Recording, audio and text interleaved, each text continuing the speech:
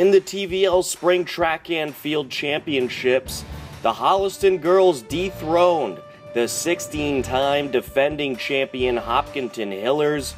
Holliston won their first TVL track title since 1996. On the boys' side, the Norton boys took first place by just 2.5 points over Hopkinton. The final tally was 76 to 73.5. In softball, 11-3 Westwood met up with 12-3 Hopkinton. The Hillers got the offense rolling in the bottom of the first. In a center field, Holly approaching third, Bennett up to second, and everyone's safe. Right up in the pitch. And this is on the ground, third base side. That's going to get through into left field. One run around, a second run coming around. 2-0 Hillers. A 2 RBI single by Kate Welzell. And this is lined into center field. That'll drop down. A third run being waved around. Welzell is going to come around to score. An RBI single for Lindsay Whittles. Bree Mirably helped her own cause in the bottom of the third. Mid-air and fell straight down. As Mirably crushes this one over to right field, and that is going to roll to the fence. Runner being waved around third. Mirably is safe at second, and it's 4-0 Hillers as Whittles comes around. The top of the Hillers batting order got the offense going once again in the fourth. And this is punched into center field. That'll drop down, one run in. Second run being waved around. It was bobbled by the right fielder. Two more Hillers runs come around to score on the single by Molly Bennett. Stanford deals. This is on the ground, past the reach of the shortstop. A runner being waved around as it is bobbled over in left field. And Heather Holly is safely aboard over at second base. And then once more in the fifth. Set, and this is up the first base side. That'll get into right field. One run in. Second run being waved around, and it's 9-0 Hillers. A 2 RBI single for Katie Holly. Hillers took the 9-0 shutout over Westwood.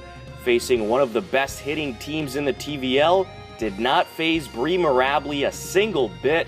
She struck out 12 in the victory. Molly Bennett went 3 for 4 in the win. She also scored a pair and drove in 2 runs. Katie Holly also went 3 for 4, scored 2, and drove in 2.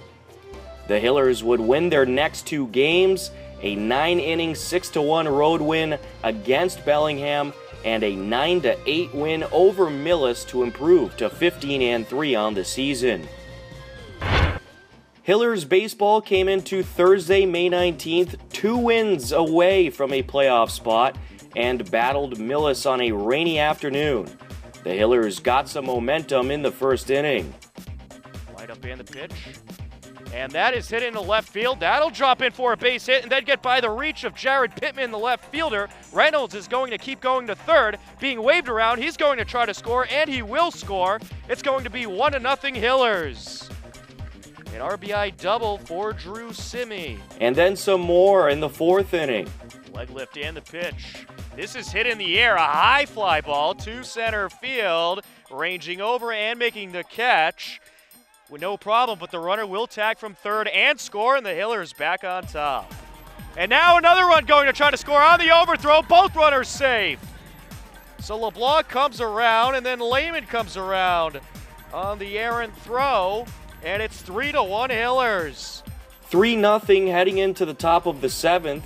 Things got a little bit dicey. This is a slicer into right field. That'll drop down. Runner will be held up at third. So a single,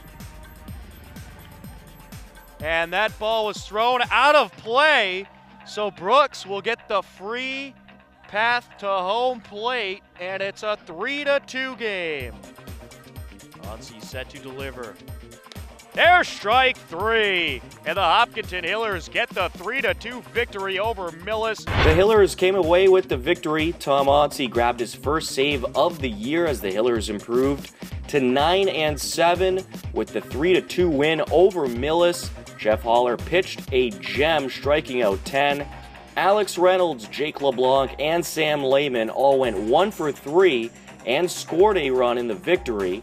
Drew Simmy and Connor Hebert drove in the runs that allowed the Hillers to get within one game of clinching a playoff spot.